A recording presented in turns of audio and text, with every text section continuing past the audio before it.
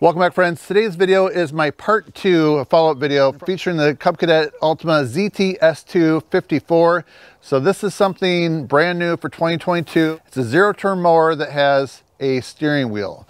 So they have a Synchro-Steer technology that's built into this. In my first video, I explained that a little bit. And then today's video, I'm gonna show you everything that I learned after using this mower for several hours and just give you some more insights to it and demonstrating it on some hillier and rougher terrain. So let's get this video started and you can see what I'm talking about.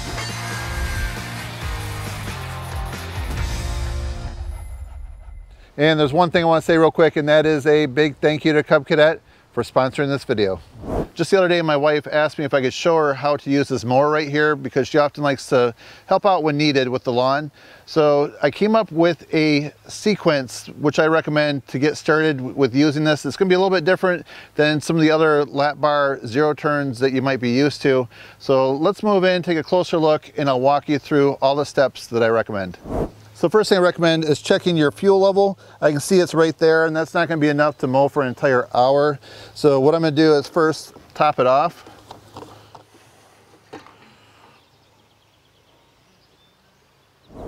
Then on this side right here, this is where the oil dipstick is at, and I like to make sure we're good. Yep, right on full. So once I'm on the mower, I recommend putting on some sunglasses or some clear safety glasses, depending on your sunlight situation. Then I also like to wear some hearing protection. I have these noise canceling Bluetooth headphones. I'll put these on in a second. So next thing to do before starting the mower is to change the height of the mower deck. So you might have to change it once you get underway, but I've been mowing my lawn long enough to know that this right here is probably going to be about 3 inches. That's a good starting point. In the summertime, things dry out for me around here, so 2 3/4 is a good height there. So now we're going to move the camera so you can see this command center over here for getting the mower started. So this right here is your throttle from slow with the turtle to a rabbit to fast. And then if you push it all the way forward, that's called the choke-o-matic. So you don't have to pull a button out to choke the engine. This engine has a carburetor, so you do have to choke it. So you just push it all the way forward right here, and then go ahead and turn the key. This mower has a safety feature if you want to mow in reverse. So after the mower is running, you move the key to the left, push that little orange triangle, a light comes on saying it's okay. Then go ahead and pull the mower deck on, and you're ready to go. Here's an example of me mowing and doing a 180-degree turn. I've been mowing lawns for a good majority of my life, and it goes all the way back until I was a kid, and we had a garden style lawn tractor with the steering wheel, and the way that I mowed the lawn was in a big circle. That seemed to be the easiest and what made sense. And then somewhere around 2005, after getting married and living out here, my wife and I bought a zero turn mower with the lap bar steering, and there we would just go back and forth and we'd mow like the stripes. So when this mower came out, a zero turn with the steering wheel, I was talking with the manager from Cub Cadet and asked him, what style of mowing do you do with this? Is it intended to mow in circles because it has a steering wheel? Or because it's a zero turn, would you mow back and forth and try to get those stripes? So his answer is actually you could really do both with it. So I'll just show you real quick. I'm going to mow this little circle part twice. So we're going to start out and I will mow it in the traditional circle method. So check this out.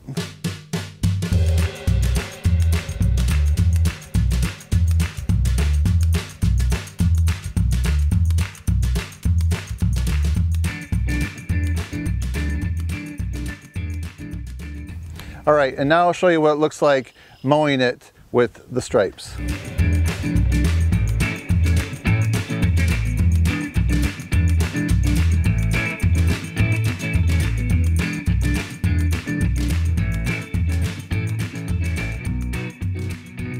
All right, so what do you think? Please leave your comment down below. What style of mowing would you do? Circles or stripes? So earlier I mentioned the Synchro-Steer technology, and I want to take a quick minute to point out the advantages of it.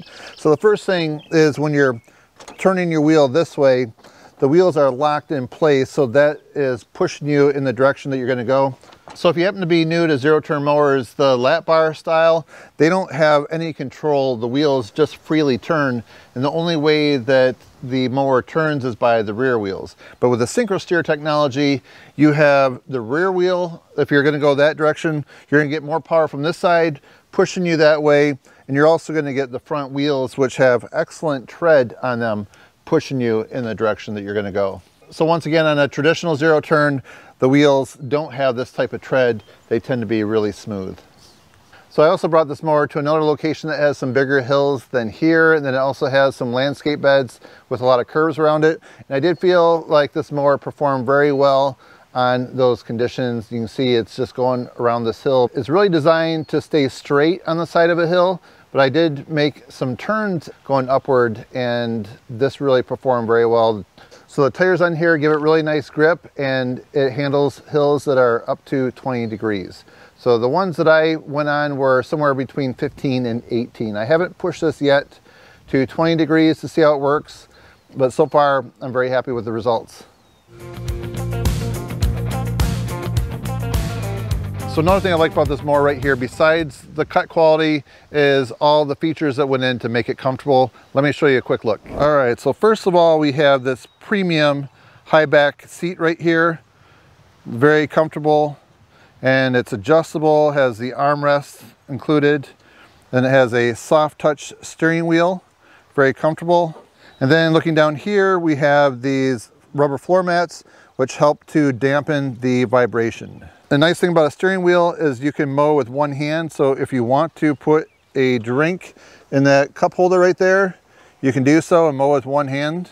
And then if I fold the seat up right here, you'll see these isolators right there. So that just adds to the comfort of the ride. So then if you're wondering what accessories you can get for the mower, there is a hitch on the back. So I'm using my own wagon right here. It's a dump cart. And Cub Cadet also offers a pull-behind wagon that you can check out on the website.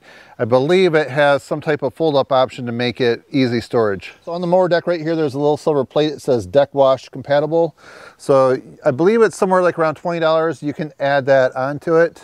So then if you're into mulching your grass, you can buy a mulch kit from this. I'll have a link down below on the Cub Cadet website where you can check it out.